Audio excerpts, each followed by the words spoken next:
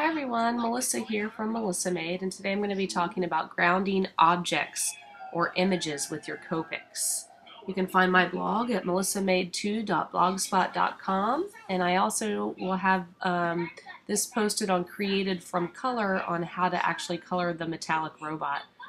But first I'm going to be taking this Tiddlywinks image from the Robot Holidays, and I'm going to be starting to ground him with my BV23 Copic marker. And the sunlight is coming a little bit from the left of the image. That's what I'm imagining anyhow as I color the ground. So his shadow will be stretched out in front of him to the right as if the sun is somewhat behind him. And I kind of go back and forth a little bit when I'm grounding the image because I can't really decide if I want the whole ground colored or not. But to start with, I'm just adding in some colors right under his feet. Now I'm going in with a BV25 and just under his feet kind of spreading out the color. Then I'm going to go in with a BV29 and add some darker shadows right underneath his feet. I go back in with my BV23 and shade out this color a little bit, blending them nicely so it's not so harsh, although you could leave them a little bit harder lines if you like that look. You can see here I start to extend that line just a little bit. Now you could leave it like this if you don't care about having a real solid ground, but I kind of decide that I'm going to take in my colorless blender and soften up the edges a little bit and smooth those colors a little bit more together. The colorless blender kind of moves the color around, but it also fades it out and pushes it around. So that's kind of what I do in this. Then I decide I'm going to extend the road just a little bit that he's standing on, and I take the BV23 and add a bit more color here. And you'll see I keep playing with it until I get it the way I want it. I go back in with the BV25 and add a little bit more shading to his feet and give the appearance of a shadow from his body. And then I go in with the BV29 and kind of add darker shadows. You know, closer to his body, the sunlight's going to be blocked more, so there's going to be a darker shadow close to his feet. And I'm going in with my BV23 again and kind of fading out those colors and blending them a little bit. Now you can see there's a little bit of an appearance of his shadow on the ground. This again is BV23, and I'm just kind of pulling up the road a little bit so that it looks like, you know, it has a little bit of dimension. It's just not like he's floating on the road. But again, I go back and fix it. And I do this often when I color. I'll color in an image and then I go back and, you know, take a step back and look at it and come back to it. And now I'm taking my BV20 and shading in some of that too. I pulled that color in kind of at the end. And here's a little bit more of my BV20. It almost has a blue appearance, you can see there. Once it dries though, it's pretty much the same color as the BV23, 25, and 29, only in a lighter hue.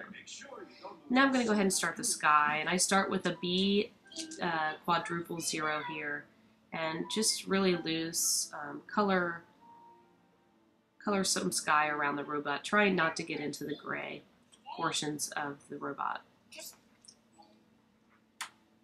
I just use a loose circular motion.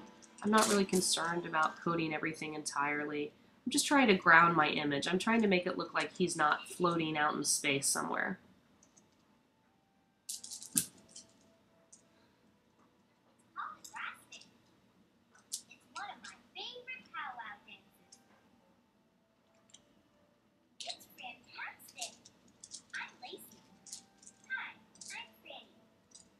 Now that I'm finished with the B quadruple 0, I'm going to go ahead and get my B triple 0. And I'm going to add some more color along the right side of his body because I'm still thinking to myself the sun's coming from the back, kind of left side of him. So this side will be a little bit darker.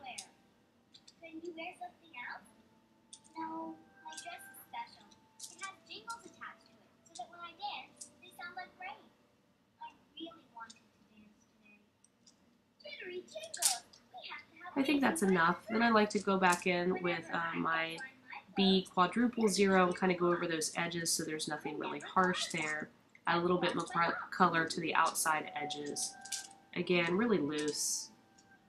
coloring here. I'm not trying to make it look perfect. It's just just a way to make the image look like, you know, he's grounded and he's not floating. And then I'm going to take my colorless blender actually and go around the edges again just to kind of make that scene between the lightest color, the B quadruple 0, and the colorless blender a little less noticeable, so it's not so harsh in the transition. And then this is when I decide I don't like how my road looks like it's stopping short, so I go back in with my BB25 here and add a little bit more shadow to his feet, extending them down a little bit and trying to get closer to the underside of his feet. And now I'm going to take my BB20 and add a little bit more of the road all the way to the edge of the paper. Kind of cleaning up those spaces that are empty there.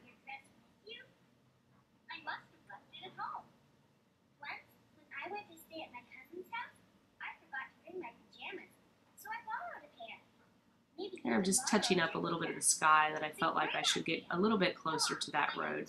And I'm pretty much done coloring and grounding the image, and I go in just with a white Sakura jelly roll and add, or gel roll pen, a white one, and add some highlights to his eyes and a little highlight to the heart as well to finish the image. Again, you can find this cute little robot under Tiddlinks or at tiddlinks.com. Under the holidays section, they are the holidays robot package, and you'll get this one and a few others as well. And I hope you enjoyed this tutorial. Head over to Created from Color and check out how to color the metallics, and I show you actually how I get the robot to look metal.